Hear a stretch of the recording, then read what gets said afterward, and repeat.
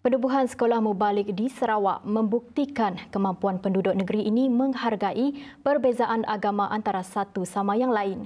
Ketua Menteri Datuk Patinggi Abang Johari Tunopeng dalam teks ucapannya yang dibacakan, Menteri Kerajaan Tempatan dan Perumahan Datuk Seri Dr. Sim Kuihian berkata, itu sudah menjadi tanggungjawab semua untuk terus memelihara keindahan perpaduan yang ada di Sarawak.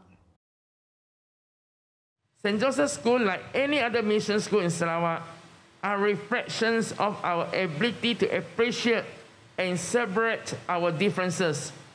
That's the beauty of our beautiful Sarawak, and it is the onus on all of us to protect these unique ways of life as Sarawakians.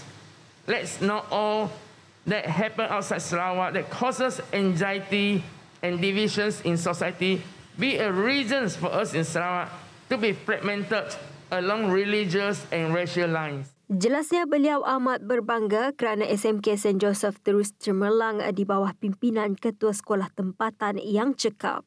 Beliau turut menzahirkan harapan untuk melihat bangunan yang telah dipulihkan dengan terus berkhidmat kepada lebih ramai generasi rakyat Sarawak selain melahirkan lebih ramai pemimpin hebat sekaligus membawa negeri Sarawak ke tahap baharu kegemilangan di peringkat tempatan maupun global. I wish to emphasize yet again the importance of education in nation buildings and strong belief it is only through knowledge and wisdom that everyone can be empowered to take control of their lives and to advance their livelihoods.